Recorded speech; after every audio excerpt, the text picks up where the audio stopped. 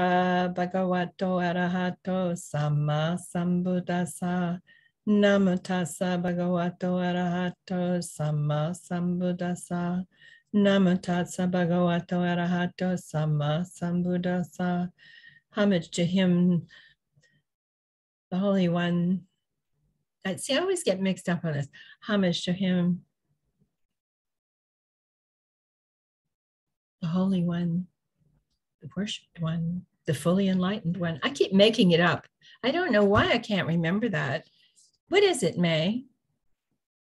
What do you remember what it is? The blessed one, the worthy one. That's it. The blessed one, the holy one, the fully enlightened. The blessed one, the worthy one, the fully enlightened one. I'm really sorry. It's just, I don't know which pills I took this morning. This is really crazy. Okay, so I was looking over stuff and I have people calling me and doing all kinds of things at the same time as all this is going on. And let's see. What I got into was I had 2 or 3 people write me this week about agitation and being upset and all of that. And I just thought that this would be fun to go into the khandhas and see what they said about it. And so what I want to do, if you have a Samyutta Nikaya, pull out the Samyutta Nikaya and go into page 8. Let's see. Wait a minute. It's 865. Go to 865. And you know, this section brings up some of the points. I don't know if I mentioned to you or not that now this year we see some trickling out where monks would never be talking about certain things, and they're talking about certain things more now. I guess that's the way to say it. They're saying it in open places. They're saying it.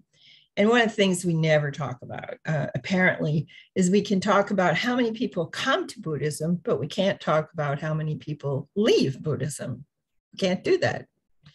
And, but lately, some remarks have been made in certain places that are very public. And these places a lot of people are watching these things, and where we're doing talking and discussions and things like that. And it's come up a couple of times.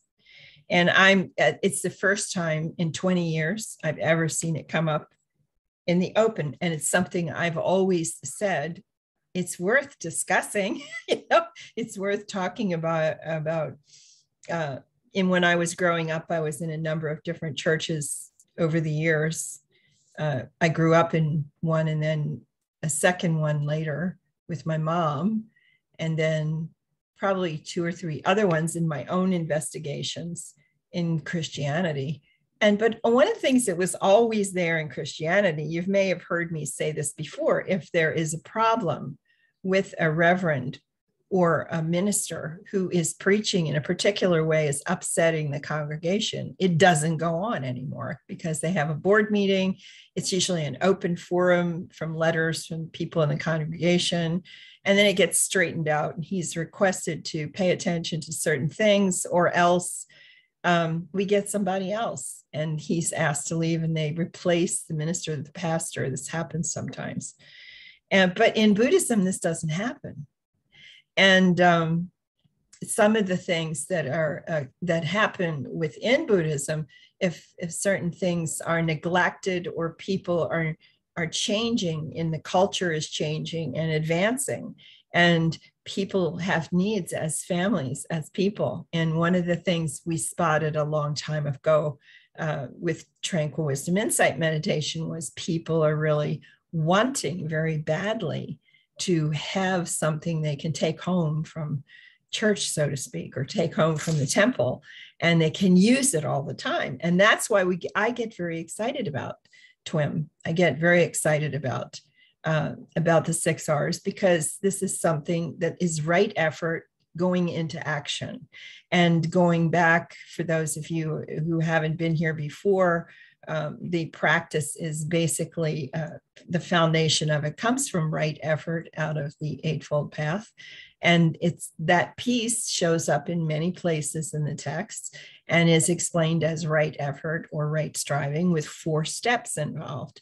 And it has to do, of course, with the main theme in Buddhism of looking inside of yourself to see what it is that triggers or what is that causes you to have suffering. And it looks inside to see if you are living through this right effort or the actual interpretation has gotten lost over time, been lost in translation in the way that we treat the definition for right effort in the Eightfold Path.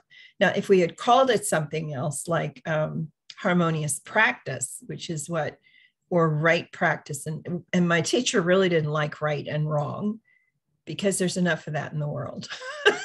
You know, and it's time to look at the uniqueness of humanity and say, if we're going to say that we're at the top of the chain of being able to think of things and new ideas and come up with innovation and try new things, we should really start doing that. It's just about where we are, but we can't seem to do it because we're stuck with right and wrong and you're right and I'm wrong. That thing is going on. Instead of possibilities, we're really bright. You know, we used to have common sense, but a lot of that seems to have disappeared nowadays. But we supposedly, on the chain of development, I'm reading an article right now about this. We are supposedly sitting at the top, and yet we give up, we close the door on new possible solutions because of mostly what's happened in the past. And when we say what's happened in the past is we're stuck on, it's definitely going to happen again. And if we're all sitting there with that kind of attitude, we can never go beyond where we are. And that seems to be where we're stuck. And young people have gone to the UN. One time I saw a 12-year-old go in and address the UN. I thought it was fantastic because she was just right there, you know, addressing it. Like, who do you guys think you are? You have to get yourself in shape because your whole structure is sitting there for us, not for you. It's sitting there for us when we grow up, and you're preaching from a place where you are caught on the track. Your car is not moving anymore. It's like not going down forward. You know, we're stuck with something. And I say sometimes there must be something in our DNA that just isn't going to permit us to do that. But at the same time, I think I like to hold out the possibility and the hope that somebody can have an impact, because it's never going to straighten out. This is the falsehood. It will never straighten out by somebody deciding a new kind of control to make everybody do this. It doesn't work. It has to be an evolutionary thing of, what did we have? The harmonic conversion in the 1980s, and we had the development of open consciousness that came in the 90s. And we're hoping, all of us are hoping that these things are really evolutionary things are actually happening in humanity, and that enough of them can happen so that we don't close the door anymore and we go out on the edge and say, well, if not me, then who? And if not now, when? And that's what the young people are starting to say, the young people who are coming up. Long story short, wow. Okay. Long story short, we want to look inside ourselves. And the Buddha comes along and he says, we're not going to look out at an object and think that an object in any meditation is ever going to solve the problem of the problem that is caused when we become obsessed and frightened and distressed and anxious, and we're clinging to something. And the clinging is what turns on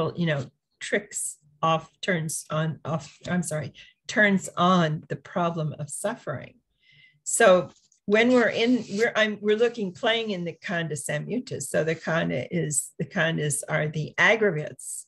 And so the human being is constructed of this body, feeling, perception, thoughts, and consciousness is to operate. This is from your head to your toe is the body and the feeling, you think of three kinds of feeling.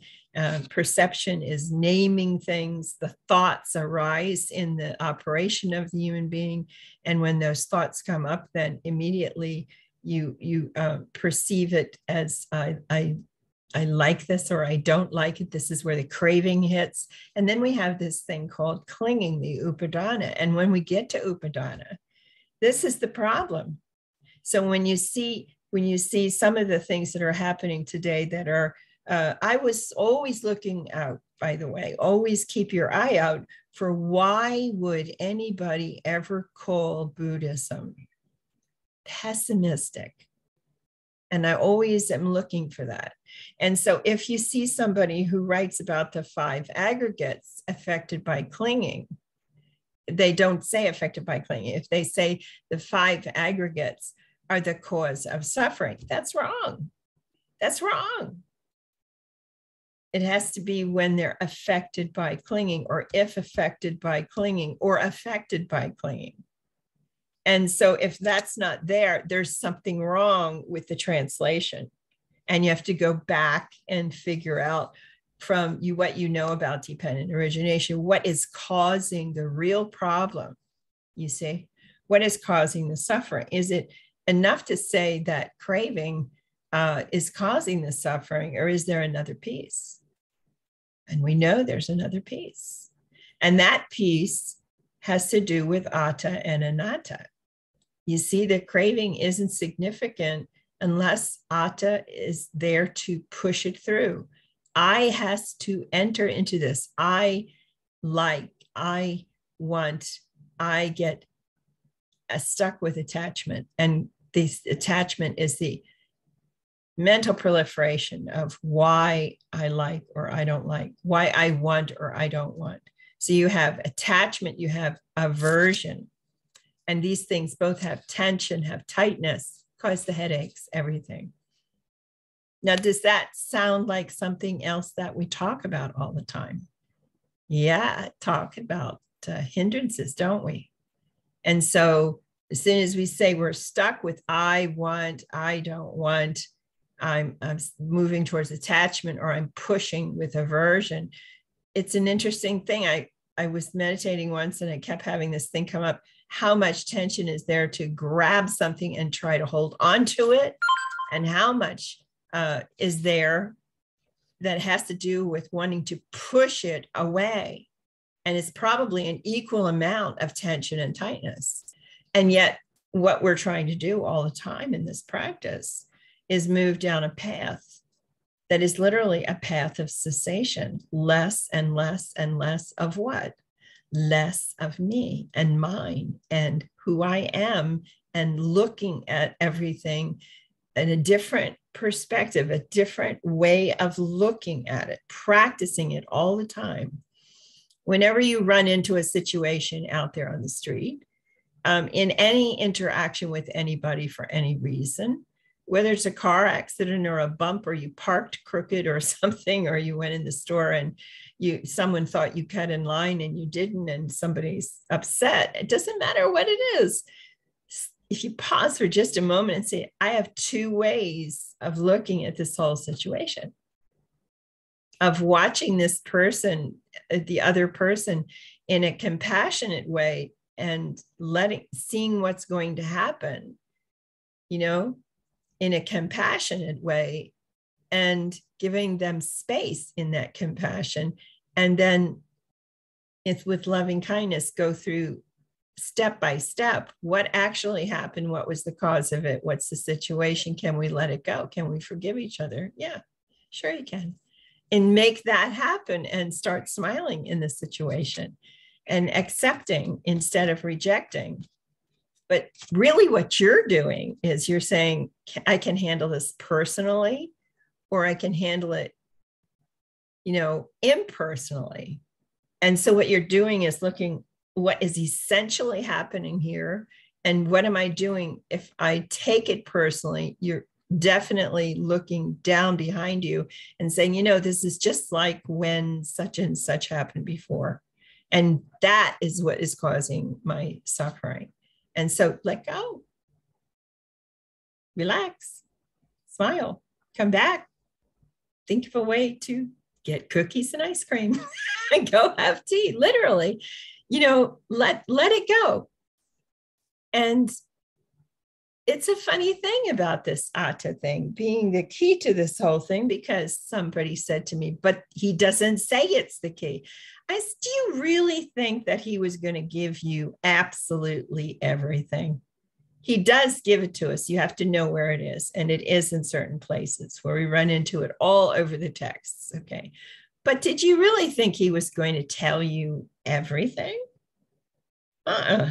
Because he's teaching you how to investigate, and he really wanted you to investigate and follow you his steps of investigation exactly the way he did it, so you could experience this remarkable discovery of it's not me, it's not mine, it's not myself. Oh my gosh, it's not my fault. Oh my dear, it's not happening to me. It's happening from my decision of how I'm going to go and see it. That's what's happening here. And he wanted you to have that discovery for yourself. Yeah. So it's interesting to watch what happens when he starts talking about agitation. It's on page 865 in the Samyutta Nikaya. And it says, it's sutta number 7, and then 7 in parentheses, agitation through clinging, and then parentheses 1. So on page 865, at Sawati, he says, monks, I will teach you agitation through clinging and non-agitation through non-clinging. Listen to that and attend closely, and I will speak. Yes, Venerable Sir, the monks replied, and the Blessed One said this. And how, bhikkhus, how is there agitation through clinging? Here, monks, the uninstructed worldling, who is not a seer of the noble ones, he is unskilled and undisciplined in their Dhamma, who is not a seer of superior persons, and is unskilled and undisciplined in their Dhamma. It means he forgot to come to a retreat with one of us and have some fun. Okay. Regards form as self, or self as possessing form, or form as in self, or self as in form. These are all the different ways that you can look at this as being me, and it's mine and myself. That form of his changes and alters. And with the change and alteration of the form, his consciousness becomes preoccupied with the change of the form. Now, remember, this only happens for a person that has not spent some time with who? Anicca, has not spent time learning deeply how impermanence works. And so they get upset. Agitation and a constellation of mental states. It means a certain constellation affecting all the different mental states you can have is born of preoccupation with the change of form, which remains obsessing his mind. Keeps obsessing him. Now, if you go to the note on this, if the notes are usually at the end of each one of the sections, and that's where they are here. And if we go to find them, let's see, I did this a little while ago. And you look at the note for this. Whoops, I do that the wrong way. Thought I should have marked this for you, but I didn't. Let's see if I can do it again. Here we go. So we're in around page, go to 1050 and you'll see 32. And he's talking about craving in a constellation of unwholesome states. The long compound word means, it's a big long word in Pali. And he's saying the long compound word might also have been construed as a constellation of states arisen from or associated with agitation, because first you get uptight and stressed, and then the agitation, you start to move, and then it falls into different states from there. And then it's talking about the sense of craving. It seems to me that the text emphasizes agitation through fear. So these are the different things that come up with emotion of fear and such as that.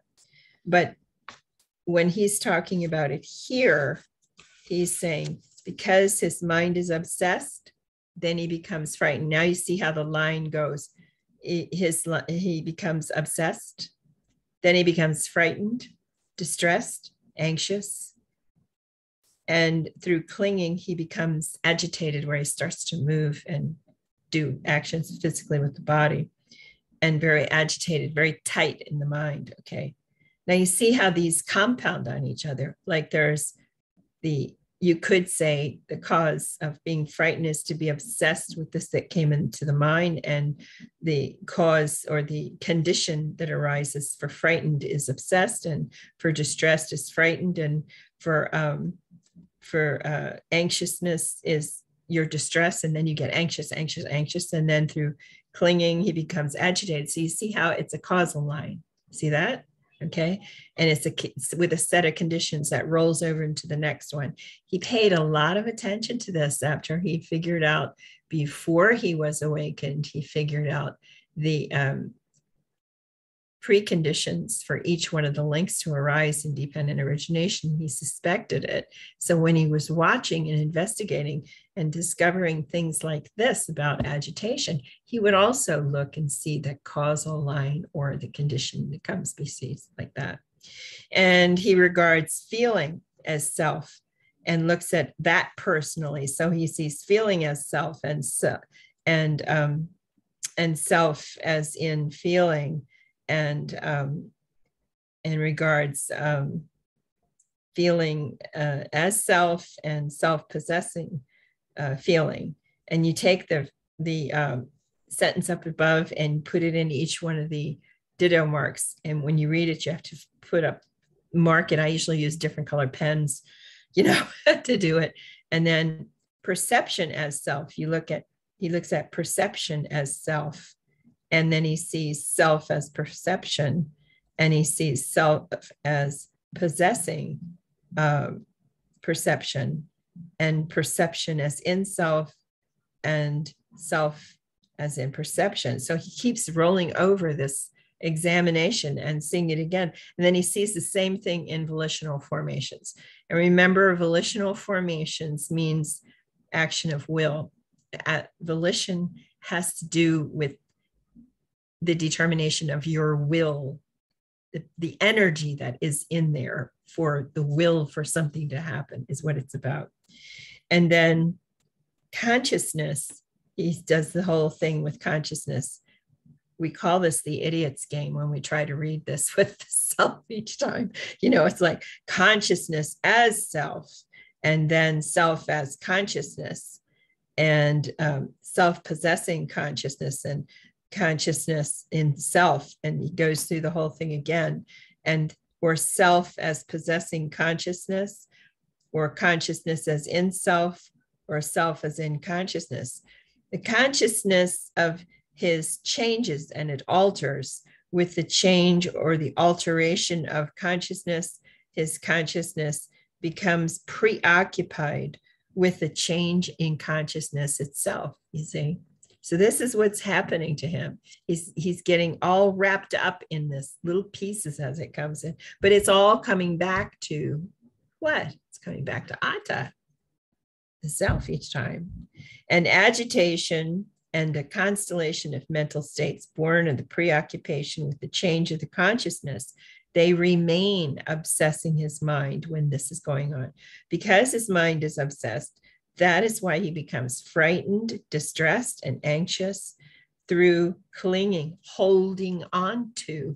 Mental proliferation is what this is, the same as we talk about when we're talking about MN 18 and we're looking at the Madhupandika Sutta,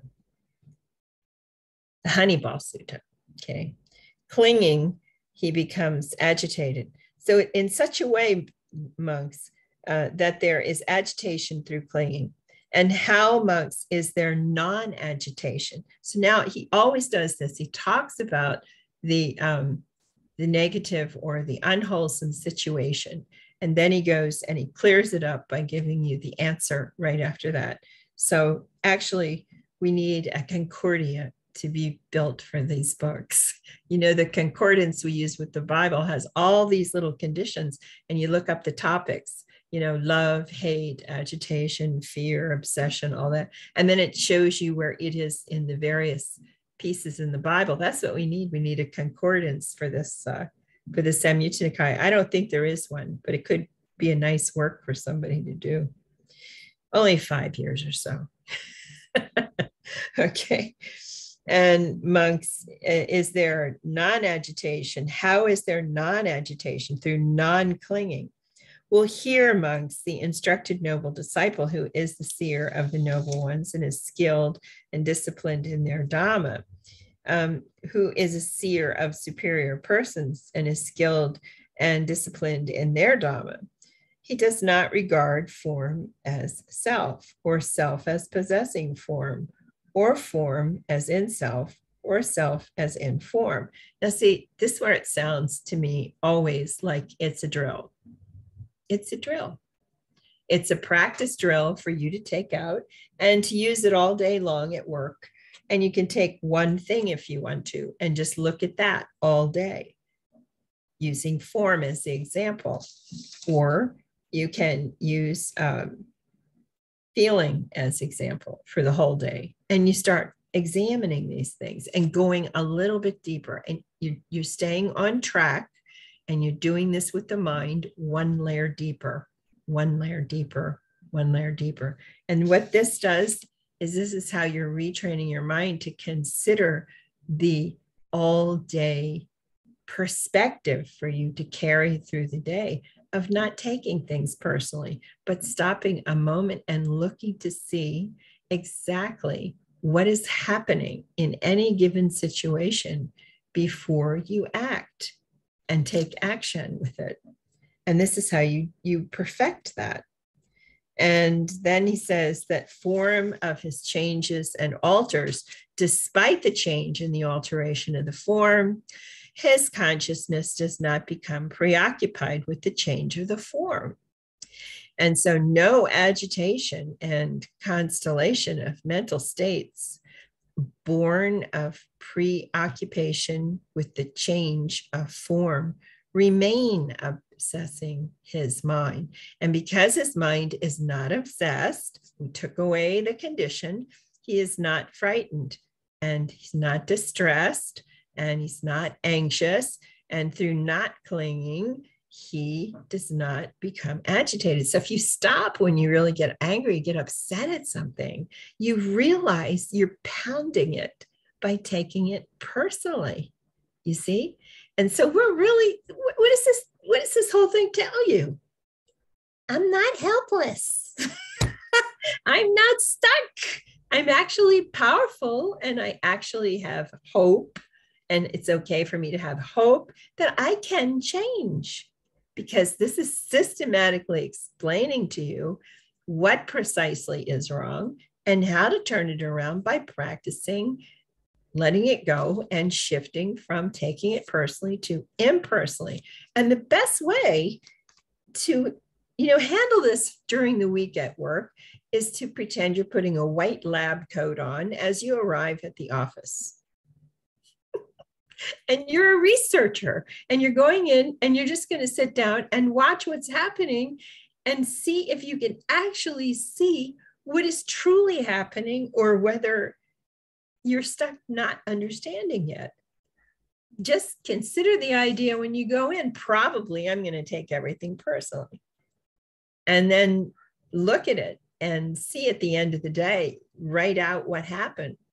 You go home, you sit down, you have some juice or something, you sit there and you just write down what happened in any particular incident. If there was something difficult that happened with somebody, you write it down, and then you turn the page, you write it down again. But when you write it down again, you write out what would have happened if you had remained impersonal. And don't give me this thing, yeah, but the other person, it's none of your business what the other person did. It only has to be one of you who decides that you're going to help yourself to look through this looking glass impersonally for today. That's what Alice in Wonderland was really all about, you know. It's part of what it was going on. Okay. He does not regard feeling as self. He does this with that. He does it with perception. He does it with volitional formations.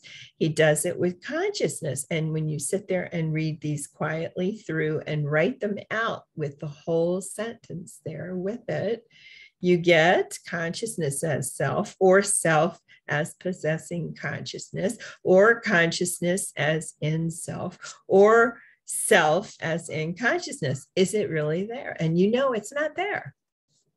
That consciousness of his changes and it alters. It does naturally shift inside. All of this practice is doing is taking you back to a natural state. That's all it's doing, taking you back to a natural state.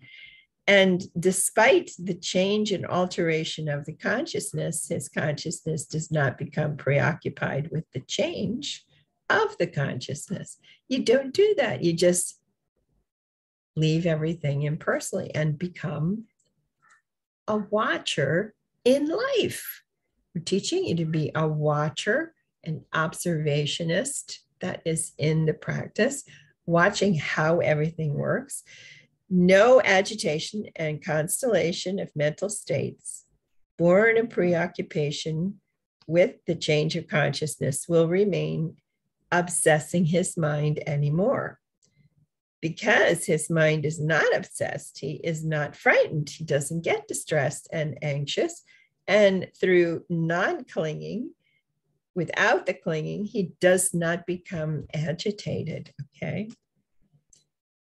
It is in such a way, monks, that there is non-agitation through non-clinging. So then that's what he says, he explains it that way. Now, there's another one here that talks about agitation through, well, let's keep going. Let's do this one too. This is 8. Number 8, and then 8 in parentheses, and parentheses 2, agitation through clinging. It's on 866, page 866. Now, monks, I will teach you agitation through clinging and non-agitation through non-clinging. Listen to this and attend closely. So we taught this one in a different place, okay? Well, this is in Sawati too, right? Both of these were in Sawati, I guess, right? Yeah, both of them. Probably there for the Rains retreat or something.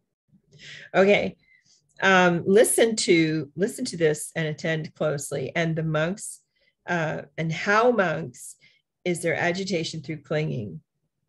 Monks, the uninstructed worldling, he regards form thus: this is mine, this I am, this is myself. And that form of his changes and alters. With the change and the alteration of form, there arises his sorrow, lamentation, pain, grief, and despair. And he regards feeling thus. Let's see. This is mine. This I am. This is myself. And that feeling of his changes and alters. And with the change and the alteration of the feeling, there arises in him sorrow, lamentation, pain, displeasure, and despair. Perception, he sees perception thus. This is mine, this I am, this is myself.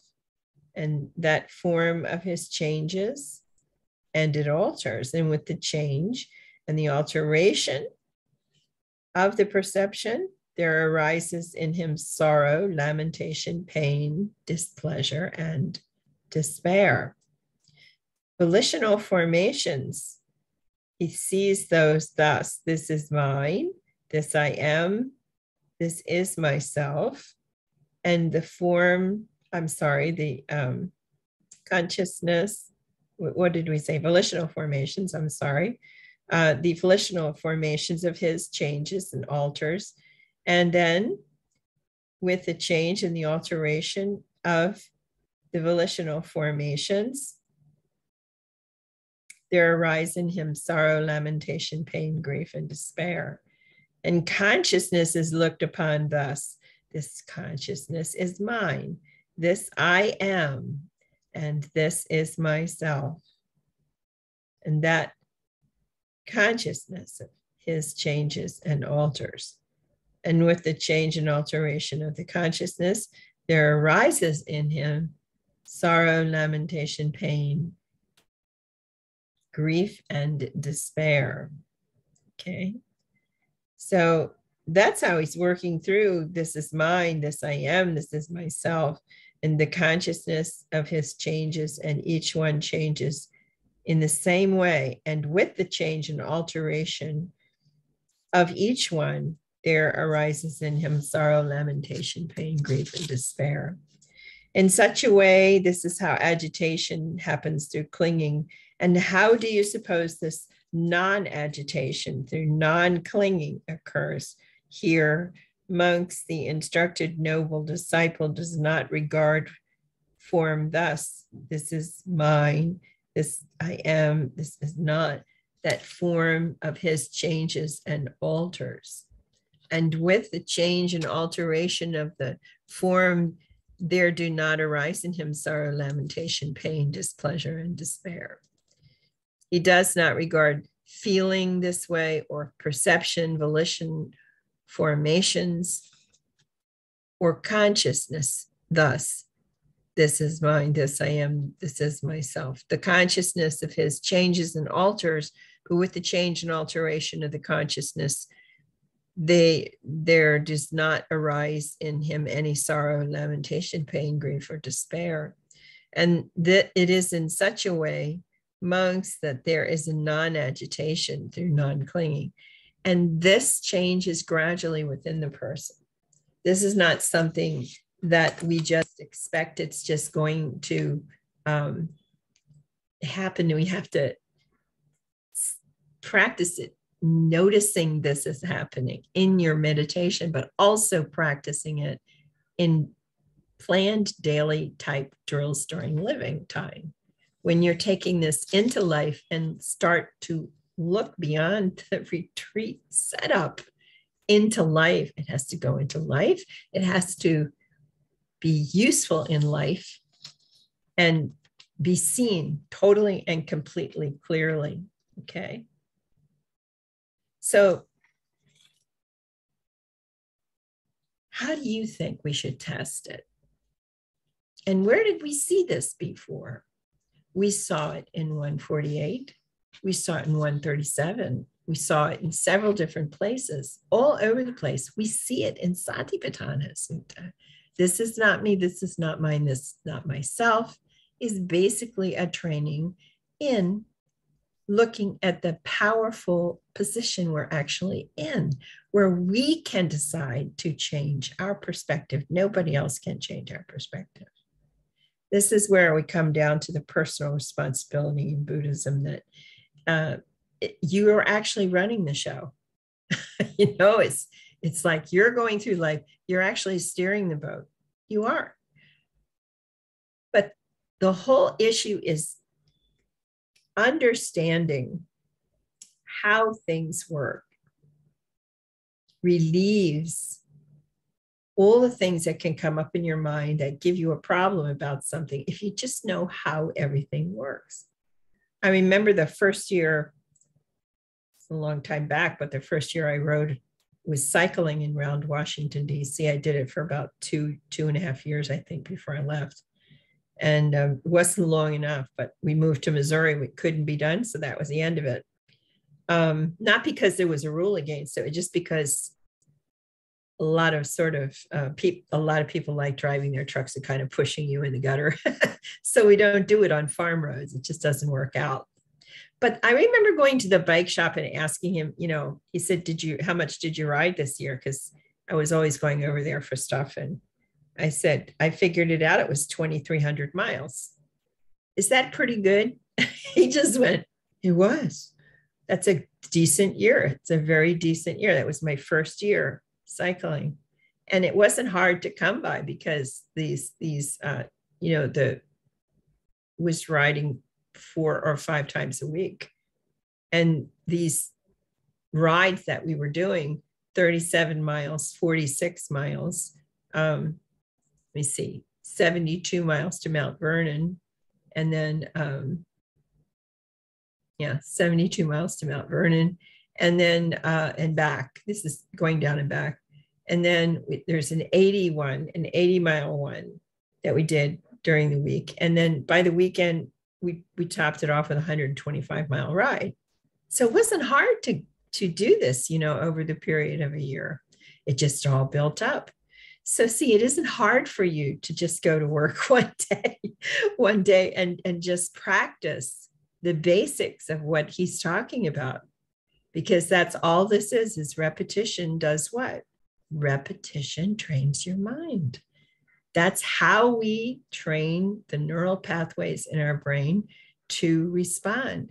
And we're taking a step in the direction of retraining ourselves to not take things so seriously and just abruptly decide to attack our neighbors. Boom, like that. We don't need to be doing that. Yeah, we don't need to.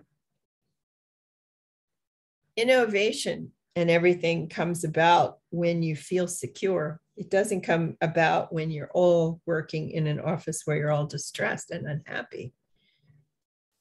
The bottom profit line for those who are only interested in money should be observed as something that grows when people are doing what they love and love what they're doing, and they produce more in an office setting. And the flexibility of that in management needs to come back. It's not there as much as it was before. I know when I was younger, the stockholder didn't run the company. The stockholders had the opportunity to own stock in a company that was run by the people who owned the company and ran it. And then over time, now it seems like stockholders try to run the company. For what reason? Many of them have never even gone in the door. They don't know what's manufactured there, and they certainly haven't met the people or have anything to do with it, but they want more money. And that's not good for business. But you could have even more money than they could dream of if people were happy where they're working, making enough money to be well taken care of in their lives, which would produce the whole thing would go upwards in profitability. So even in the time of the Buddha, the merchants loved the Buddha. Many stories about the merchants being the people who helped him and became the followers for the Buddha. And Anathapindika, he's one of them. Okay, was merchant class, you see. So why? Well, because everything became more profitable. He kind of went overboard, but he became bankrupt, and then he had to climb out of that before he died, and he had to build it all up again. But it's okay. I mean, he was in love with what he was doing for the Buddha, and he served everything. And because he took care of the Dhamma so well, he got it all that. But he learned a fantastic life, what he did at that time with the Buddha. Absolutely fantastic life. We have a couple of people that help us around here seem like the jovial, happy-go-lucky Anathapindika rather. He's still around. He can help people. That happens in temples sometimes. I've been at temples where there isn't one or two like that. But when there's one there, they're happy. They are so joyful at what they're doing and how they're helping. It's wonderful to see this, see them take care of people. So what do you think about the core structure of suffering? I'm going to turn it over to you now. And tell me, what do you think about it? Do you think it's just craving, or is it go back to the ATTA? Can it be just craving without these things involved? What do you think? Yeah. Well, it seems to me that atta is absolutely central to this, because atta is, we talk about craving, giving the fueling things, but actually atta is what puts the fuel on the fire. The atta is where all the energy comes from, because that's where the investment is. In that identity, or in what it represents, or the sense of losing something. So I was very interested in the sutta that you chose, because I think it's quite informative, simply because of that one paragraph which links the preoccupation, which starts the obsession, which then causes being frightened and distressed, and then anxious, and then the agitation. I like and so that. all the investment is then in how do I manage all of this constellation, as it was described, and trying to manage this takes so much energy, so much effort. So cutting it off at the source, but the source is the taking it personally. It's the atta. It seems to me it's not the craving, it's the step back, it's the atta itself, it's that identity, which is so critical. And I was also very interested in what you said at the first part about the importance of recognizing that everything isn't suffering, but that it's this introduction of the sense of I that creates the sense of suffering. And I'd be interested, if we've got time, to look at a couple of suttas on, which is number 10, because I think this is where some of the misunderstanding comes, because I think sometimes things are described in a much briefer presentation. I will do that one. We'll do that one, because I noticed that too. And one of the things that bothers me with Buddhism, when I started talking about, nobody's talking about why people are leaving, because, well, one of the reasons people are leaving is because we don't look carefully enough and use the text themselves to get into explaining things. And when people just come in from anywhere and just say, well, I'm prepared to teach. I remember I may have told you all the story. I was at a Thai temple in Chicago, and a guy was teaching in the new Dhamma hall they were building. And the abbot wanted to let him do this, but the guy was so nonchalant about everything. And by that, I mean, he said, he told me there was a real problem, but he asked me, would I ask Bhante if he would talk to him? And Bhante said, why don't I go talk to him? So I sat down with him and I said, the abbot wants to help you with your group that you have coming in here, sitting on the floor in front of the Buddha and teaching each week. He would like to offer you a monk to help you learn how to do this better. And he says, I know exactly what I'm doing. And I said, oh, I'm sorry, did you train somewhere? No. I went to Thailand for 2 weeks and I came back. I'm completely trained. And and I'm thinking, I don't know. And he was being kind of nonchalant about it. And I said, well, the thing is, I didn't teach for 9 years. I was studying and learning and trying to understand everything. Somebody being that nonchalant about this is just a very surface thing. Buddhism isn't really complicated at all. Let's just teach it. I've been on a trip to Thailand. I'm back. I'm going to teach. That was all there was. Throw money in the hat in the middle of the circle, and it's your turn to read a poem this week, and just sit in a circle and be quiet and be calm for an hour. And that's the meeting. That's all there was. And the abbot really wanted to help him because he knew he wanted to teach, but it was sort of up to the abbot. And I felt bad about it. I didn't quite know what to do except to tell him, he said, don't worry about it. We're moving out of here. We found a place down the street to do this anyway. So don't let him worry about it. So we kind of dropped it. But you see, this is the kind of thing that's going on right now. And Buddhism, if it isn't careful, it begins to look like the Brahmin tradition of the songs and the prayers and everything, the way it talks about it in the Chanki Sutta, how everything is, the person is this and they have this and this and this and this, and they know the prayers and the prayers and this and this and this. And they only do that for 7 generations back. We've repeated these. And why do we want to go talk to Gautama Buddha? And then he explains why he should go there and he should visit him and pay respect, because he's insinuating he's really found something valuable and we should all go and listen to it. It's more than what was there. That's what that part of what that sutta is about. There's more that he found beyond what we just repeat all the time, you see? And that's when you have somebody who's teaching, like the guy who went to visit Thailand for 2 weeks and comes back and decides to put a hat on and say, I'm going to teach Buddhism and get people. And he had like 12, 15 people doing this with him. That's the one that will decide to come in and read something like 10 is such a tiny little thing. And if he can't explain it beyond what it says, so you listen to it carefully. At Sawati, it's called Suffering in the 3 Times. In monks, form is suffering, both of the past and the future, not to speak of the present.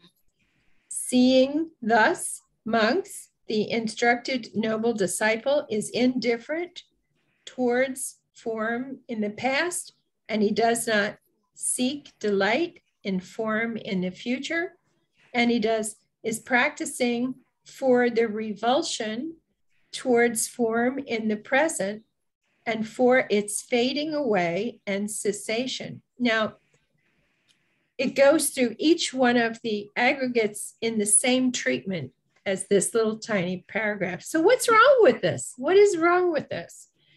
Well, if you don't, have the Bhattacharya Sutta first, you should actually, if you were teaching somebody just this could be a little distressing, okay? Because first of all, the word revulsion always gets me a little upset.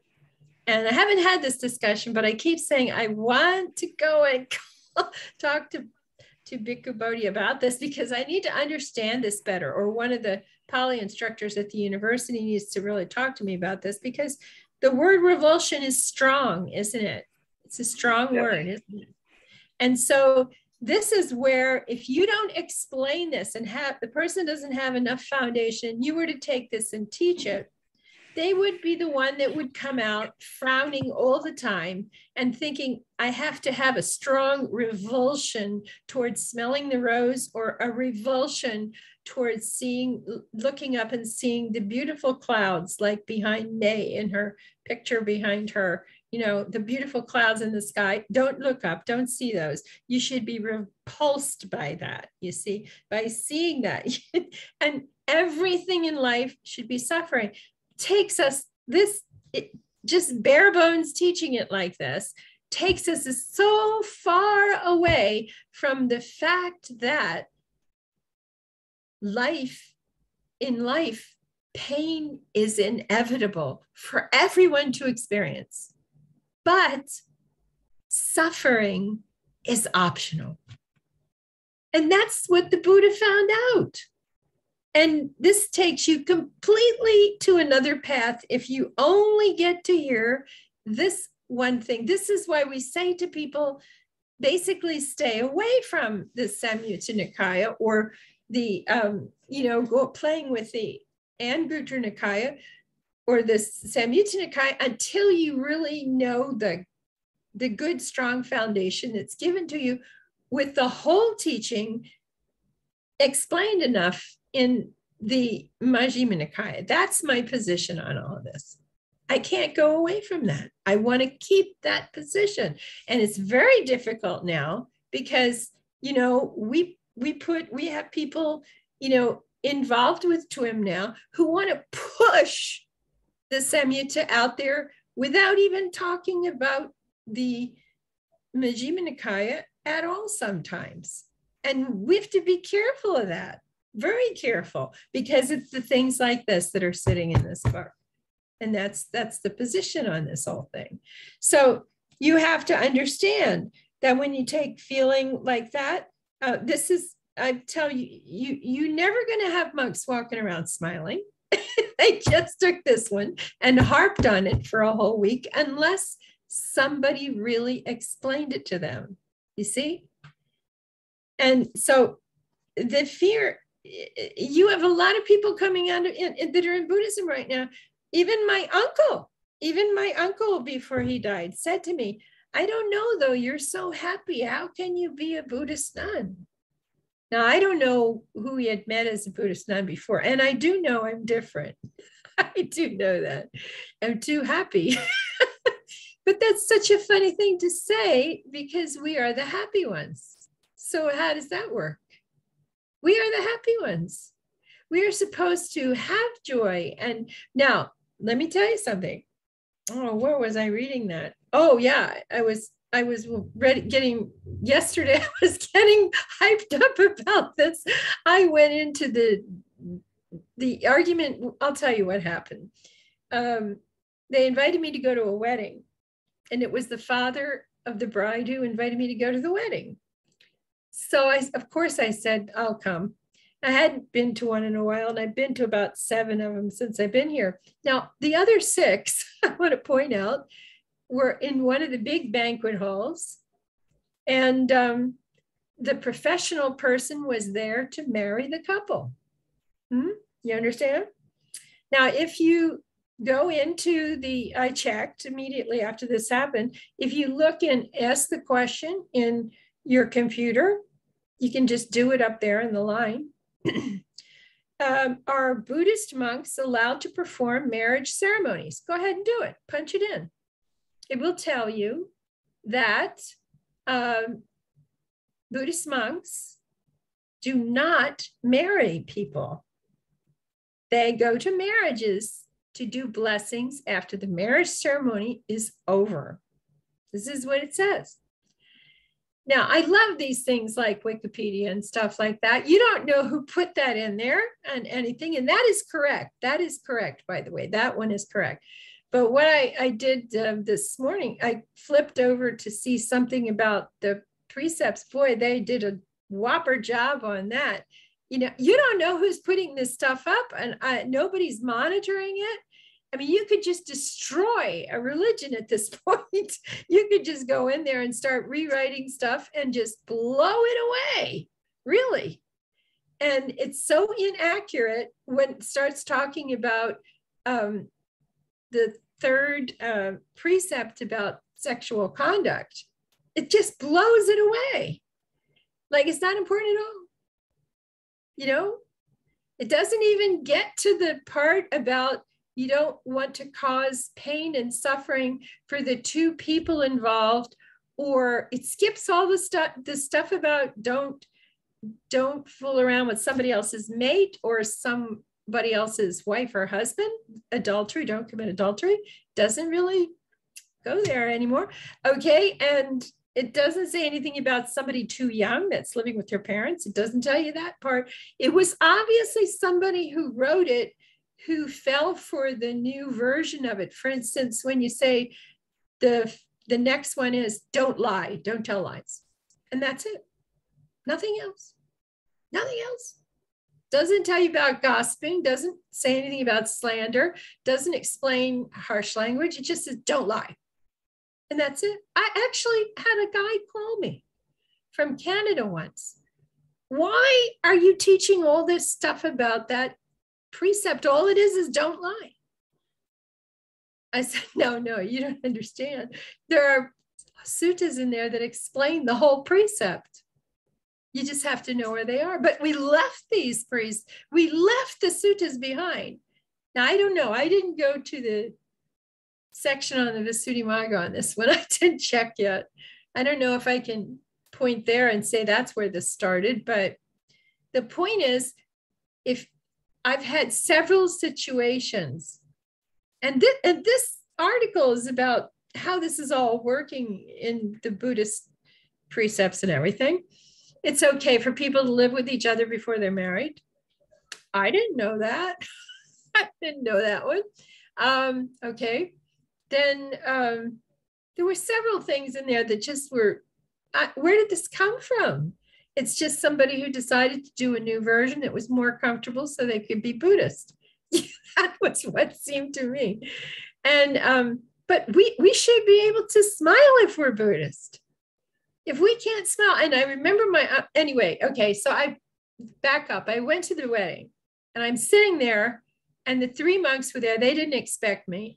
And I put a space between them and me and I put an extra chair space between because they don't know you're supposed to do that. So I did, you know. And then I'm sitting there and the monk gets up and I said, what's he doing? The third monk. Oh, well, he's going to marry them and do the ring ceremony. I said, what? I had no idea. I was coming to a wedding where the monks were going to marry the people. I was totally shocked. And I couldn't get to the bottom of it because there wasn't enough communication between them and me, you know, with language. But I kept asking this one to ask that one to ask him, why is he doing this? And then I said, you sure you want to do this? This is not a good idea for you to do this. I kept saying, you know, actually, you're hurting the whole system. And then afterwards, he said, well, it was the problem. I said, you don't marry people. We don't marry people. We bless them after the ceremony. And he said, well, they came to us and asked us to marry them. What are we supposed to do? I said, you're the monk. You're supposed to explain this to them and teach them. This was an opportunity to teach them. Monks do not marry people in the Buddhist, really, you know, our setup. It doesn't happen. Now, here we go. The Zen monks can do that.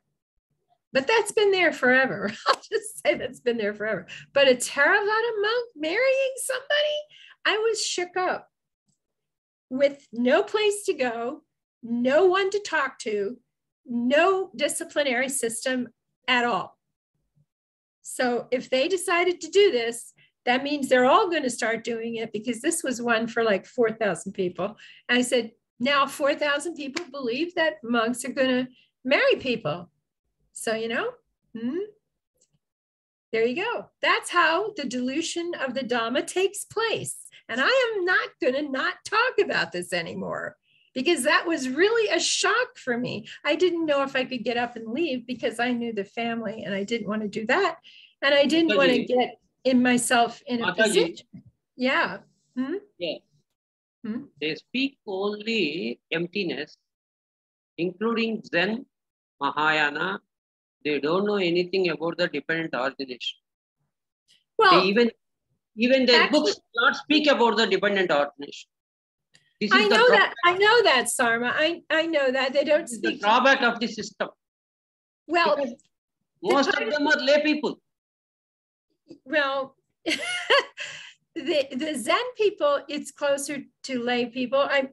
Zen people, my experience with Zen was 6 months in a Zen center with the abbot, and the people came on weekends that were the other people, and they were the lay people who are for the weekend part of this, you know, like the cantors in the Catholic Church or the people that carry the crosses and things like that, you know, for the Sunday service. So Zen is set up a different way, you know, but Theravada, this is not something that should be happening in Theravada. And it's just gonna roll through if it isn't already. But I can't stop and think. I was to 4 different weddings in Aurangabad. This was not happening.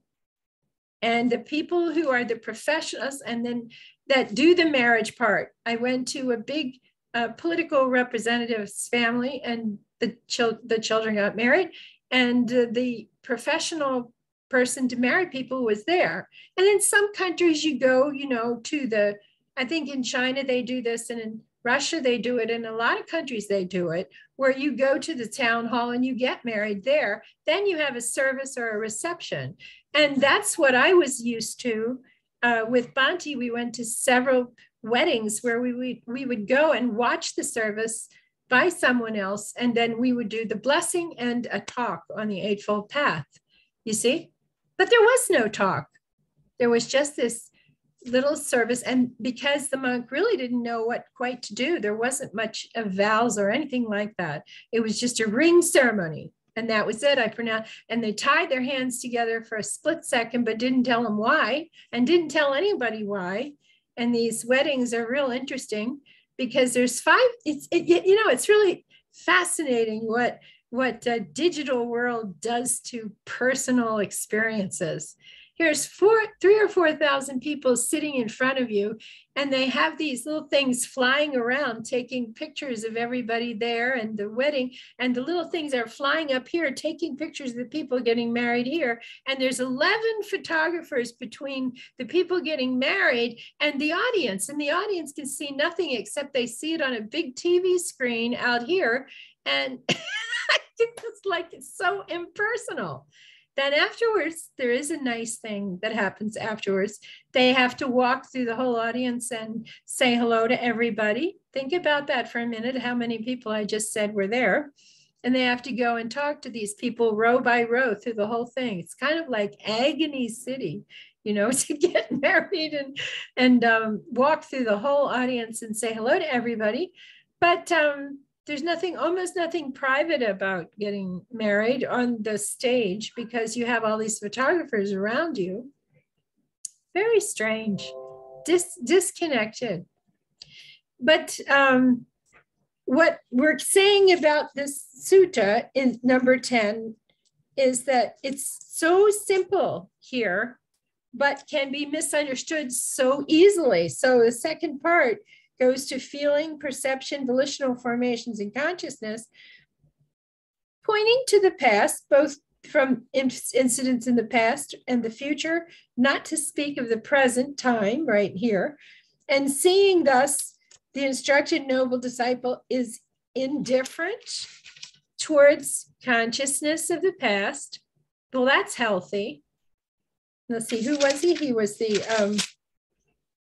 instructed disciple has decided to be indifferent about the past, and he does not seek delight in consciousness of the future. He's not worried about the future. But unless you can explain this because you were with Bhattacharya first, and you did that part about the past and future and present time lesson, you don't really know what this means. And he's practicing for the revulsion towards consciousness of the present. Now, why do we need to practice to be repulsed by something? Do you see what I'm saying? That's where this word revulsion, I've looked it up in the source of it, and everybody, it comes from repulsion, repulsing it. Why do we have to repulse it rather than rest in the equanimity of understanding how it works and simply be here now to experience it, understanding that anicca takes care of everything and it will pass? Do you understand? But if I don't explain that to you, you have to go into life thinking I must be repulsed from everything, have revulsion for eating my food, have revulsion for everything. That is not what Buddhism was teaching. It's not. Yeah. I think I haven't checked the Pali for this verse, but I think the revulsion here is what Bhikkhu Bodhi in other circumstances translates as dispassion. Well, disenchantment would be enough. Disenchantment. Yeah, disenchantment, I think, is what. See, he has disenchantment and then dispassion, two different levels there. Okay. Yeah, and I think the revulsion is what he has in other circumstances called disenchantment. And you see, disenchantment for me isn't about putting energy in; it's about taking energy out of something. Whereas revulsion has a sense of putting energy in. Mm-hmm. And I think this, if we work on the idea of cooling, then we want to take energy out of situations. We want to, That's right. That's right. So the disenchantment, I think, is a better translation than revulsion. And see, it's out of, it falls out of balance, okay, because what you are trying to see what is essential and what is unessential, just seeing what is essentially happening and going from where it starts until it finishes, or starts and finishes, okay? And understanding anicca takes hold, and whatever is happening will not be there. It arises, it is there, it exists, and it passes away. See, now where I took that from just then was basically taking you from the Anupada Sutta of seeing how things operate. And he keeps repeating it in the verses of Anupada Sutta, number 111. It was not there. It arose, it was there, and it passed away. He divides it into 4 things that he observes happening. He looked at it and he saw, oh, look, they're coming up the same way. How much are they coming up the same way? They're rising. They're not there. They're arising. They are there, okay? And they pass away. 4 little pieces he was noticing in the Anupada Sutta in 111. So it's enough to be able to do that and to understand that you're just in the present time. And to understand the key to getting to the right place with it, comes down to anicca, doesn't it? If you understand anicca, you can't get to where we want you to get, where you and I are talking about, unless you accept anicca is always constantly functioning. So if it is, what are you worried about? If you don't like where you are, take a breath. In 10 minutes, everything's going to change. I mean, that's what I said that time. I told you there were 35 people in the house and I had to give a presentation, and they told us when we went in the door, she said, when you give the presentation, remember, this is the teenagers' night and they get to ask the questions first. And the daughter was sitting, I didn't know, but the daughter was sitting next to the mother, and she started to really complain about her mother. And she said, I have a problem with my mother. That's how it starts. And she says, when I need to go shopping with my friends, I need to go shopping with my friends. And my mother comes in and says, Grandma's coming over for tea at 2:00. And she's asking me, don't go and get in the car with my friend. She's saying, could you clean your room and help me clean up here before you go, so everything's ready for Grandma? And she doesn't want to do what I want to do. And I don't like it when she tells me what to do. And so I'm listening to this, and there's a whole room of people, and she's just going on about how she doesn't like this and she doesn't like that. And I finally said, okay, stop. And she said, what? I said, stop then. Stop what? I said, just stop and take a breath, because 10 minutes later, everything's going to change. So why don't you just help your mom for 5 minutes and just go get in the car and leave? And she finally got it. It took her a split second to think what I said. But the point was, we all talk about anicca. Everybody says anicca dukkha anatta, anicca dukkha anatta, and nobody takes the time to figure out how to play with anicca. It's functioning all the time, everywhere. If you don't like it that you lost your pen, well, then wait 5 minutes. You'll find another one. If your car is stuck, well, wait a few minutes. It'll start if you stop pumping on the gas and pause for a minute. Maybe it won't be flooded and it'll start. You see, it's there all the time. In this case,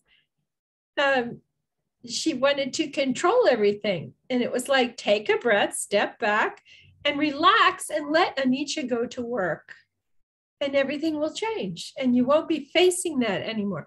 It took another story about Bhattarakkhata Sutta. We had to do that too to get it all the way across, but once you get anicca, this is an example where we were reading a minute ago, anicca is looked at, the change is causing the suffering. But is it?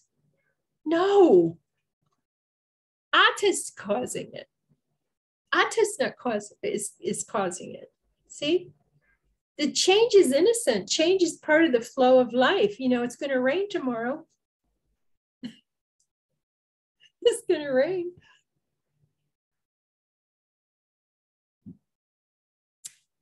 If you don't like the rain, well, then read a good book. And pretty soon it'll stop raining. I told myself that during the monsoon last year, and sometimes it seemed like it was never going to stop. It was, it was going on for 2-3 days in a row, and floods were happening like only a couple of miles from here. But it's everything changes. So what do you think?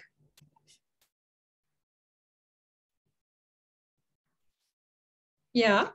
Is waiting for change, well, waiting for change can seem like inaction.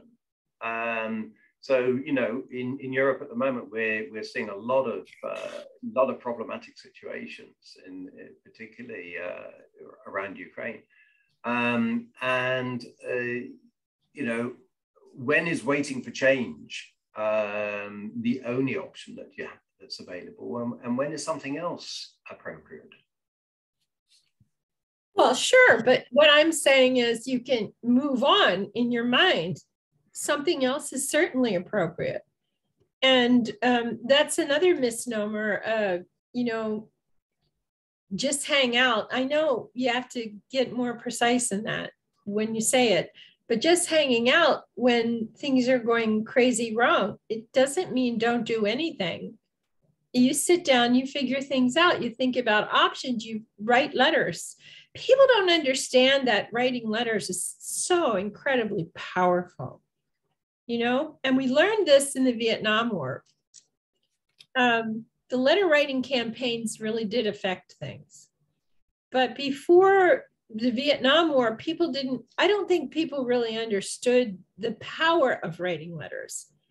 Because for Rhode Island, if you write a letter, it means 300 people think the same thing you thought for Rhode Island or Delaware, But if you wrote one letter in Pennsylvania, it's like between 2,700 to 3,000 people think that. And politicians, the reality of their very nature is that they think about the constituency all the time. Those are the people who are going to vote for them. It's just right there under their skin while they're thinking about or doing anything once they're in office. They're continually thinking about that. And so you pipe up and start having 6 people around a table and you start writing a letter, and all 6 of you are writing that in. For each one of you, it's 3,000 people that are writing that letter. Think about that. When you're talking California, it's ridiculously high numbers. 7,000, 8,000, 15,000 in one state. I think it's Texas. So the power of this is just remarkable. At the same time that you're thinking about this, there's another thing to take into consideration. If you're going to do absolutely nothing, you have to deal with a thing called stress in children living in the nuclear age. That was a subject that I worked with when my son was very young, and he got sick from that. And our pediatricians were not prepared for what was going on at that time. They were not ready for it. They didn't know what to tell parents. I just about wanted to my pediatrician, because I told him he's not sleeping at night, he's not eating, he's watching the news, and this is just the news reports on the TV. This wasn't the computer. Think about how bad it is now. And with COVID, they faced a lot of increase. You don't hear much about this. A lot of increase in teenage suicides, a lot, from 12, 13, 14, 15-year-olds. That was a big tragedy. Nobody's looking at those statistics. Why? Because you took away the formative relationship years of these kids' lives in middle school and they're, what is it? Let's see, up to 14, not senior high, but middle school, junior high, and the junior high, and yeah, the middle school and junior high is what it was. And I saw the statistics for that once and I was totally shocked, and nobody's talking about it at all, not at all. And in 1975, 1985, the books were written, the results of 10 years of research on what was caused in the lives of children who were living in the nuclear age meaning the period of time when we were putting missile sites into the cornfields across the northern United States. And in 1975, there were 2 young doctors who were doing simple exams for children.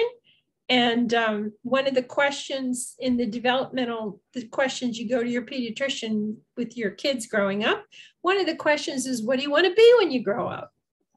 That's what started all this research, the 10-year research block, okay?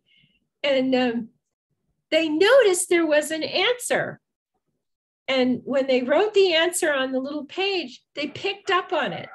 Instead of saying, when I grow up, I want to be, they put, if I grow up, I want to be. If, instead of when I grow up. That was the effect, the impact of putting all those missile silos across the northern United States and aiming them at Russia. That's what it was, okay? And then at the end of 10 years, they produced 4 books, which have disappeared into obscurity. Who knows where those books are now? And now we're in a new generation of developing nuclear weapons that are different. And so the SALT treaty's canceled, and it's not renewed because it didn't fit right or something. So it didn't get renewed. And we're in a whole new generation. We shoot little ones now instead of big ones. And then we think that that's not going to end up poisoning the earth, but we won't go there. But anyway, what my point is, the problem is still here now with what's been going on in the last 10 years. It is still here. And there is a great silence about this. And the books have disappeared from the 10 years of research. And my grandchildren are facing exactly what my child was facing, his father was facing, when he was a little kid at 4 or 5 years old going to the pediatrician. It's happening all over again, you see? So everything doesn't disappear, but this is what caused letter writing in our house. This is what caused the letter writing to start.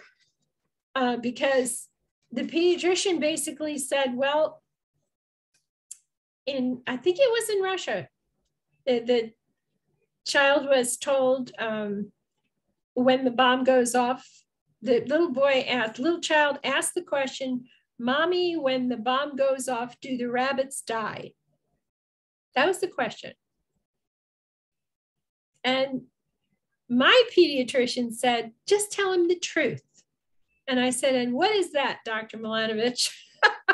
If you're still out there, probably not, but you know, he just looked me in the eye and he said, just tell him the truth. Everything turns into a cinder and that's the end of it. And I said, there is no way I'm going to tell him that. He's extremely sensitive. And we knew about the rabbit story already, but for him, it would have been the crawdad in the stream, and it would have been the turtles, and it would have been all kinds of little things that he likes to get involved in, and the snake where it lives, and this lizard and that lizard. He would have been tons of questions. And that's when I went to Washington the first time. And there were families who had gotten together with the question and the exact problem. You're causing stress in children living in the nuclear age. Why are you doing this to us? It's like a form of imprisonment for the parents because they don't know what to do.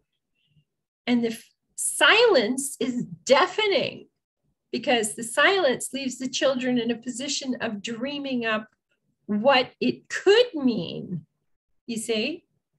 And that's the danger of that whole thing. But nobody seems to be waking it up again. I don't hear anything about it even existing anymore, except it is existing.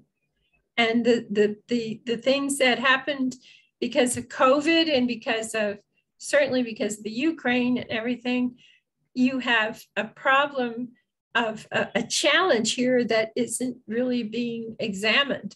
Coming back to Buddhism, the texts, coming back here with the anxiety and everything that happens with this sort of thing can be helped by understanding how we get to the suffering of this kind of thing. And by staying in the present time is a good place to stay, but not to treat everything with revulsion, with repulsing it away. It's too strong of a word. It is definitely too strong of a word. You see, balance is what we need, and to find out exactly clearly what is happening, clearly what is going on in a situation, and then looking at it as a challenge and considering, are we behaving from the past, repeating ourselves, just reacting constantly? Or are we looking, too much in the future of what might happen that's keeping us from looking at just this part here, just this part? I don't see why we can't look at maybe 1 year trial periods of this or that, new ideas. I don't know. I would like to be a fly on the wall, I guess, at these peace conferences that they have, and to try to understand what it is that's actually keeping us from trying new solutions.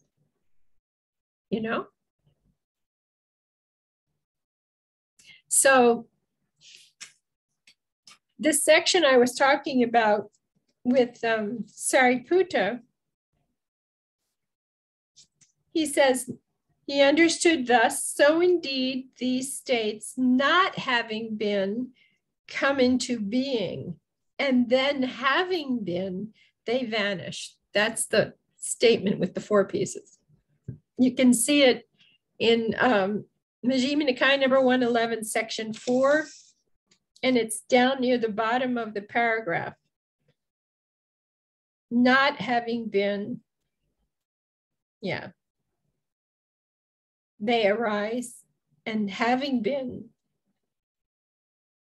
not having been, they come into being. So 1 is not having been, come into being is 2, having been, they've gotten over it, and the 4th one is they vanish, they just fall away because something else is happening, and so it keeps repeating that way. Okay. Do you have anything else? Anybody? Sarma was on a good track there. The Zen and the Mahayana don't go very often into dependent origination as much as the texts actually go through it. You're right. They do use it, but they don't go as far to examine it in the same way as the Buddha did.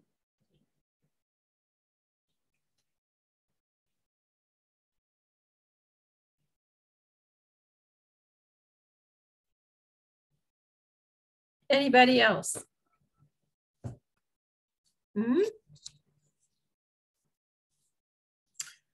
Okay, tomorrow I start traveling tomorrow.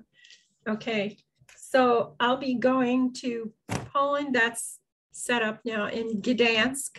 For those who wonder where it ended up, it did end up in Gdansk. And there's a setup there, and we'll work there as a home base. We also have reservations in a retreat center that is not far away from that, where we will run the retreats. So it'll be back and forth, the 2 locations. In between retreats, we'll be back in the base camp. And there's a lot of space in that place too. I was kidding around with somebody the other day. I said, push come to shove, you can put a tent on the roof. We have a big roof on top of this place that is part of this unit. And then it has a deck on one side, a deck on the other side. So there's a lot of space in this. And there's, I think there's 3 bedrooms involved, and it's all really set up nicely, really nicely. So we have people coming from 4 or 5 different countries, and everybody seems to be getting very interested in it. Then I have people asking about the retreat at the end. We don't know what the dates for the retreat will be at the end, but as soon as I do know, we will let people know that it can be registered for anybody who wants to come to that one. Okay. And any questions you have about the topic we used today, or you have suggestions of things you really want to know about, please write me and let me know, because I like to dig for you and I'm happy to do that. And so that's really the methodology of training Sister Khema was from the very beginning. Yeah, May. Sister Khema, I just out of curiosity, is there a way to find out which of the suttas were in the early part, in terms of the Buddha's teaching career, which were, which were the suttas he delivered in the early part of his teaching career, and which were the ones that he gave maybe towards a middle part or towards the end? Well, he taught for 45 years.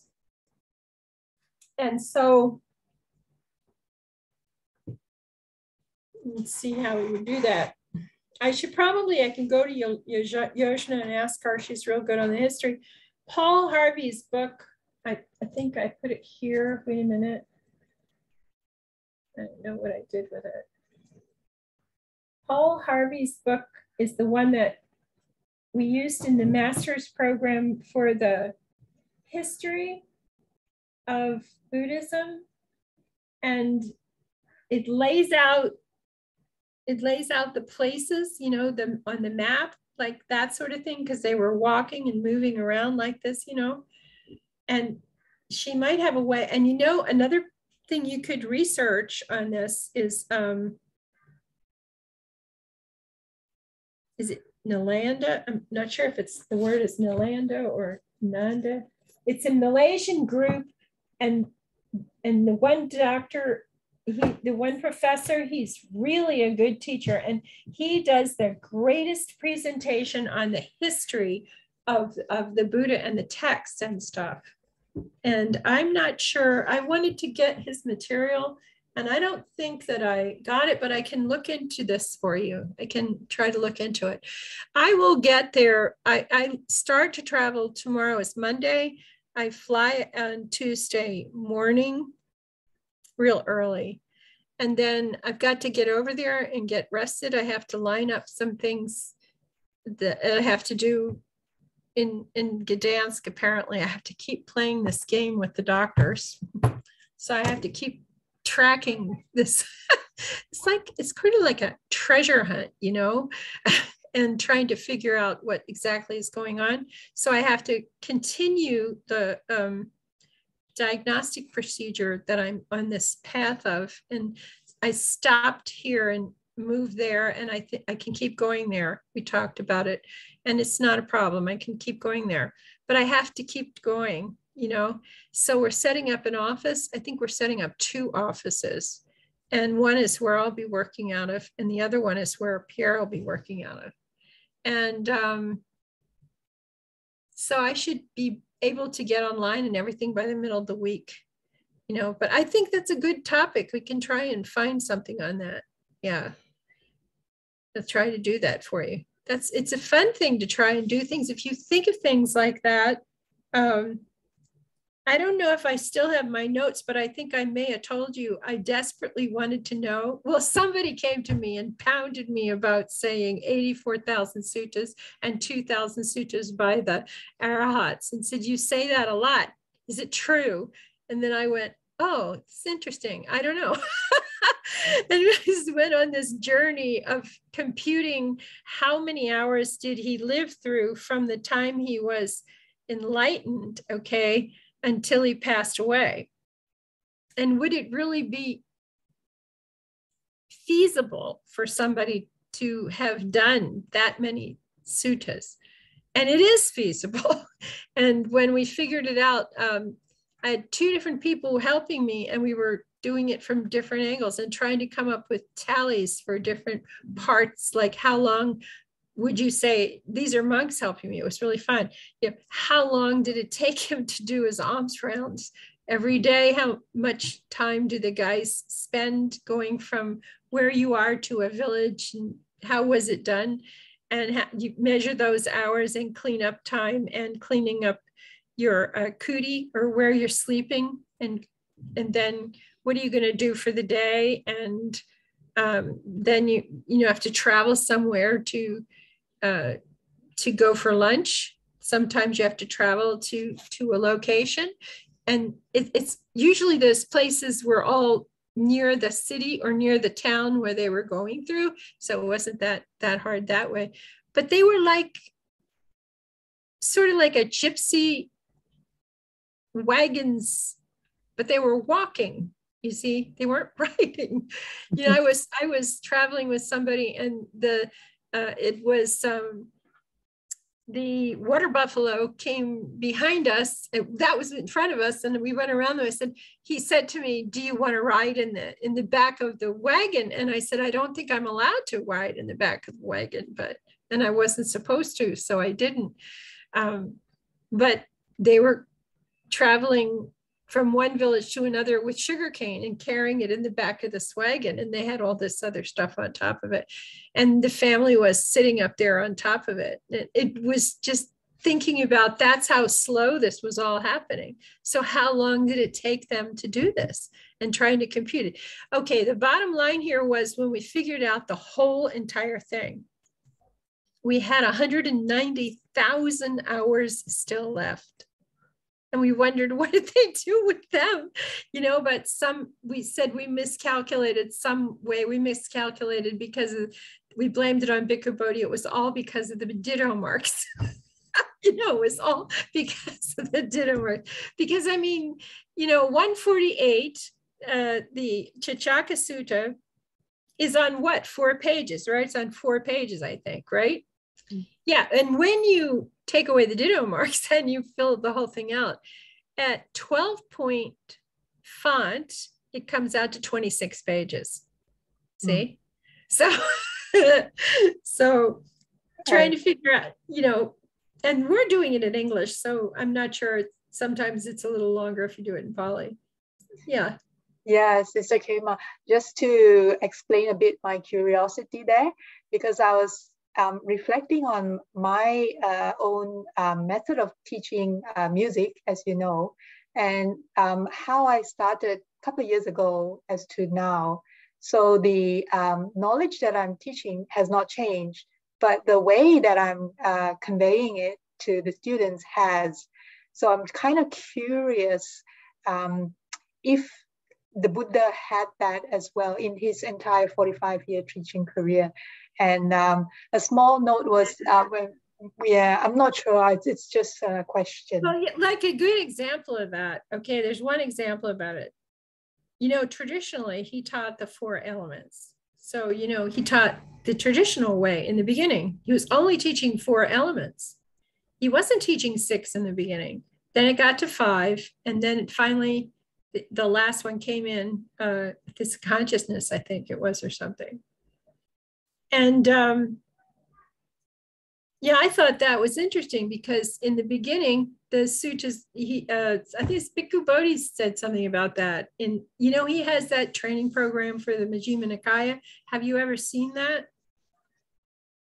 Yeah, it consists of about a set of CDs. There's CDs, you know, that's they were on. I don't think they were even DVDs at that point, but he has those. And I had that program. I had a lot of that stuff at the center, never got over here with me.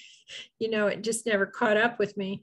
But that program is pretty cool because he tells a lot about the individual people in that program that he taught. And I think you can still get that online at Amazon. I'm not sure, but I think you can. And for instance, just as an example, the story of the potter shed, it's at 140, I think it is, or something. Who was in there that he was wanting to share who was that guy? The whole story And Bhikkhu Bodhi pauses and he tells the whole story. And I thought it was so neat. I'll never forget it because this guy actually, and that, you know, must have really tipped people off in that time too, because he was a prince, and his father had him doing a lot of things running the kingdom. And his father got sick and he died. And when his father got sick and he died, he turned it over to the chancellor, you know, to take care of it. And he said, no, just distribute the wealth to the people. And these people probably were really upset, you know, what happened. And then he said, I've decided to, what happened was that, let's see, King Pasenadi and him, they had been communicating with each other, okay? And he wanted to send him a gift. After they met somehow, then they went back to their kingdoms and he wanted to send him a gift. And so he had a series of plates with some suttas on it, made out metal plates, and had it taken up and given to him as a gift. And then what he did in return was interesting because he gave, it's like lamb's wool. I can't remember what you call it. It's very, very expensive. Cashmere, real cashmere. Very, very light, this wool. And he made a whole bunch of that, and he had it delivered to him in the South. They would use it in the South, like if it was a wind came up, or if you were living by the sea in the evening as a shawl and stuff like that, they would. So he got to know the suttas and he read them and everything, and that's what made him leave. And he just picked up the life as a mendicant, as a monk, and declared the Buddha to be his teacher, and was walking to the South to find the Buddha, is where he was going. He was hunting for him to try to get to where he was. When the Buddha saw in his mind, this man is ready to become an arhat, and I should teach him now because of what is happening to him next. And then what happens is he dives in the earth and comes up nearby and walks in, knocks, you know, asks the man if he could stay in the powder shed. And the other guy's in there. And he says, well, if he doesn't mind it, it's okay with me if you go in and sit with him. He goes in there, and then it gets very interesting because you want to know precisely what did he teach him in one night. He taught him the whole teaching. That's why that's a very important sutta. And he gave it to him in a way that he had to repeat it and learn it. And he learned it very, very well. And then, of course, at the end of that sutta, I always end up crying. We always feel so bad because here he is, and he doesn't even know it's the Buddha teaching him. And then he's really embarrassed because he called him friend. And the Buddha forgives him and says, well, if you are a monk, and I will ordain you, but do you have a robe and bowl? And he says, I have to go and get it. I have to go and get one.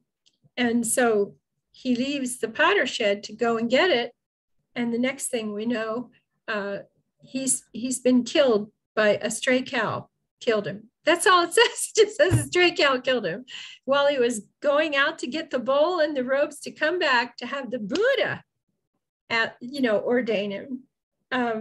And go with the Buddha. And then a stray cow killed him. And then he tells the monks, yes, but he got to be an anagami. He was an anagami. And he was so completed. So it's a precious sutta because you want to see very specifically what did he teach him in one night. So it's compact, and it gave me the idea right away that we can say, why are Bhante's retreats, why are people progressing so smoothly? And then gradually I figured out, it's because he's not teaching you just the meditation. He's teaching you the Dhamma as a parallel teaching with the meditation.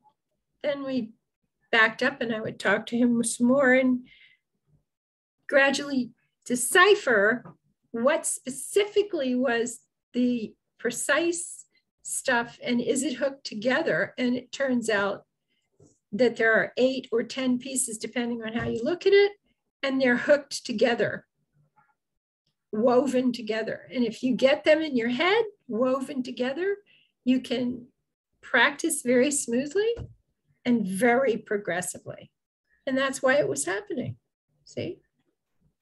So all this is interesting, it really is. But I will try to find out for you, basically, tell me the question, the way you would frame it.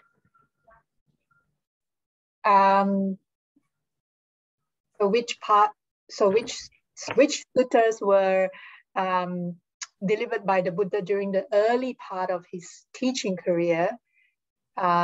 Which ones were in the middle part of his teaching career, and then towards the end, as he gets older? So yeah, we can pin down some of them. You know, remember the one where he sits down and he's going to give the sutta, and he says, Ananda, please give the sutta. My back is hurting me. I need to lie down and shift my position. So we know that he was in his 80s when he did that. See, that's when that was happening, when the stuff was coming back on him from the karma from before about his back. And we know that he taught that Rahula was growing up with him. And so we have 4 suttas from Rahula. And the first one is when he's only 7 or 8 years old when he first got there. And we always pull out 3 of them distinctly. The one is when he first came. Then there's one when he was 15, I think, or 16 years old. And then there's one that happens just before he leaves to teach in another place. And so that's happening while he's growing up, okay? And so we have the ages for that. Like I think he's like 7 years old or 8 years old in the first one. And then 17 years old on the next one. And then the next one, I think is like 21 or something. Yeah, something like that. We have the ages for those suttas. But I don't know, but I kind of remember that Paul, he had that in his book, the one that I keep around here for the history. We used that one, and Peter Harvey, I think it is, or something. It's worth getting. It really is worth getting it in Amazon. Just a second. I think I know where it is. No, it's not there. That's creepy. I'm not sure what I did with it. But I did have it. I may have given it to somebody, given it to one of the teachers, and then thought I was going to buy it again or something. I must have done that. But it's worth trying to see. And the place I'm thinking of, I want to say, it's Professor Tan, T-A-N, and the group is it's Nalanda. I want to say it's Nalanda, the same name as the university was. It's Nalanda, and it's located in Kuala Lumpur, outside of Kuala Lumpur. And if you put Nalanda in, you probably would come up with it. I'll try to see in a minute when we shut down. I'll look and send it to you, okay? We will check that out and see. Anybody else have any ideas? Please shoot them over to me or tell May, and she'll put them on a note. And yeah, Bhante Dhammagavesi, he finished his retreat and it went really, really well. And he ended up having 20 people for the whole thing, which was not expected. And then he's on his way, flying over to the next place. And he's going to be doing that one shortly. So we're on the move. Okay. All right, let's do our prayer. May suffering ones be suffering free, and the fear-struck fearless be. May the grieving shed all grief, and may all beings find relief. May all beings share this merit that we have thus acquired for the acquisition of all kinds of happiness. May beings inhabiting space and earth, devas and nagas of mighty power, share this merit of ours.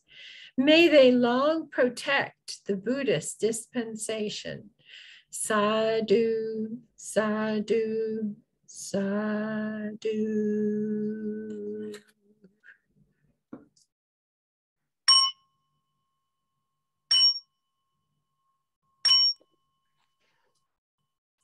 Thank you, Sister Khema. See you guys next week. Hopefully I will see you next week. We'll just have to see what happens, but one step at a time now, okay? Okay, everybody, bye-bye. I'm playing with this and I'm supposed to be doing this instead. Okay.